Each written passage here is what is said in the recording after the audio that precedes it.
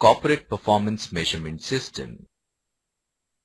Corporate performance measurement systems have grown in use. Firms adopt corporate performance measurement systems for a number of reasons, but the main reason is to improve control over the firm in ways that traditional accounting systems have not allowed. Several approaches or frameworks for building and managing corporate measurement systems have evolved, with the balanced scorecard as the dominant framework in use today.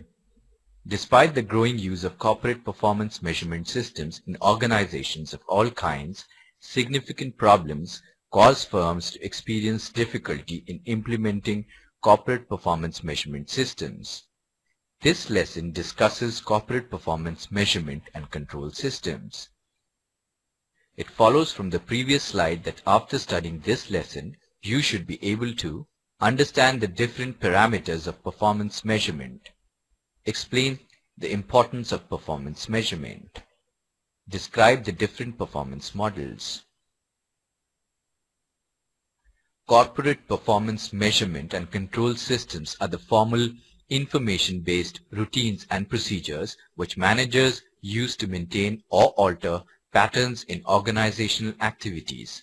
A typical performance measurement helps businesses in periodically setting business goals and then providing feedback to managers on progress towards those goals. The time horizon for these goals can typically be about a year or less for short-term goals or span several years for long-term goals. Since a corporate performance measurement system measures performance, it is important to define what performance is. A measure is a quantitative value that can be used for purposes of comparison. A specific measure can be compared to itself over time, compared with a preset target, or evaluated along with other measures. Since a measure is used for the purpose of comparison, it need not represent an absolute value. Objective measures can be independently measured, but subjective ones cannot. Measures are also typically classified as financial or non-financial. Financial measures are typically derived from or directly related to chart of accounts and found in a company's profit and loss statement or balance sheet, such as inventory levels or cash in hand. Non-financial measures are measures not found in the chart of accounts, such as customer satisfaction scores or product quality measures. Complete measures capture all the relevant attributes of achievement, whereas incomplete measures do not. Measures are also responsive or not responsive. Individuals can influence responsive measures, whereas non-responsive measures are outside the influence or control of an individual. Business performance measurement is very useful for business. The reason for which companies measure business performance are to monitor and control in the organization, to drive improvement, to maximize the effectiveness of the improvement effort, to achieve organizational goals and objectives, to reward and to discipline. Different frameworks and reference models for measuring business performance have evolved from a variety of origins. Frameworks are approaches to measurement that businesses frequently adopted, often with significant diversity in the design and use. Reference models are more rigorous standards, typically around specific performance metrics and associated business processes adopted by an industry or by a common functional unit. Initially focused on finding a way to report on leading indicators of a business health rather than traditional accounting measures which are lagging indicators, the balanced code was refocused to measure the firm's strategy. Instead of measuring anything, firms should measure those things that directly relate to the firm's strategy. Normally, the balanced scorecard is broken down into 4 sections, namely financial perspective, customer perspective, internal business perspective, and learning and growth perspective. Economic value added, or EVA, is a financial performance metric that is most directly linked to the creation of shareholder value over time. EVA is net operating profit less than appropriate charge for the opportunity cost of all capital invested in an enterprise. Mathematically, it is EVA equals to net operating profit after taxes minus capital into cost of capital.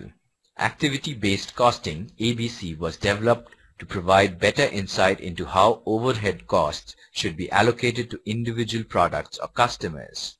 Typically, businesses make simple adjustments to allocate overhead costs that do not accurately model how the product or cost consumes those overhead activities. ABC links expenses related to resources supplied to the company to the activities performed within the company. Over the past few decades, many firms have adopted various quality programs such as Total Quality Management, Six Sigma, European Foundation Quality Management, and the Baldrige National Quality Program to improve the quality of manufacturing and service offerings. A central tenet for all of these programs is business performance measurement. The Supply Chain Council and the Product Development and Management Association are developing reference models for business processes, which also include specific performance measurements. Just a few BPM reference models exist.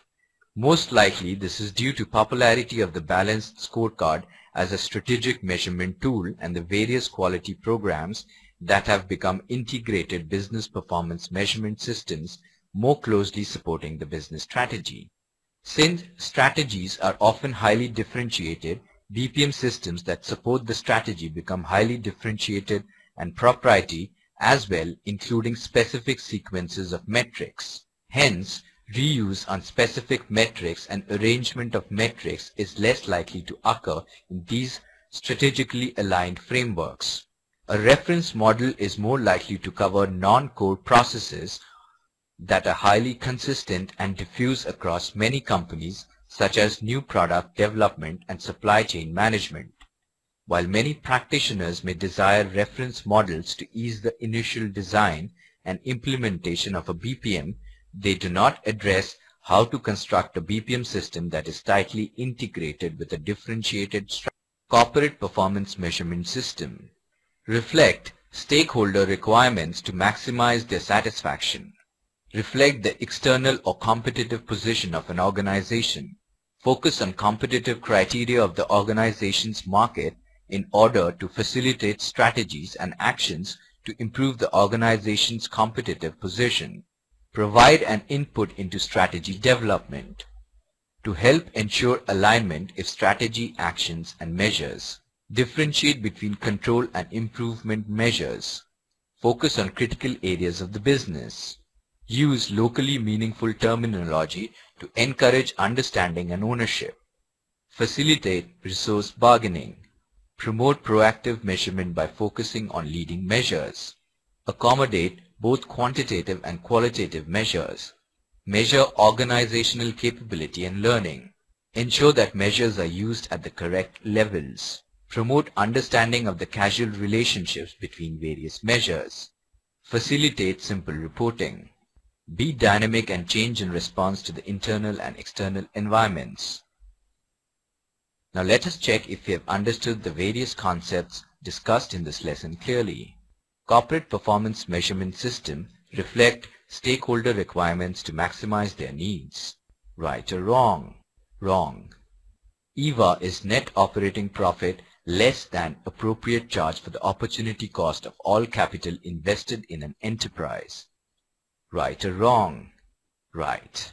ABC links expenses related to resources supplied to the company to the activities performed within the company.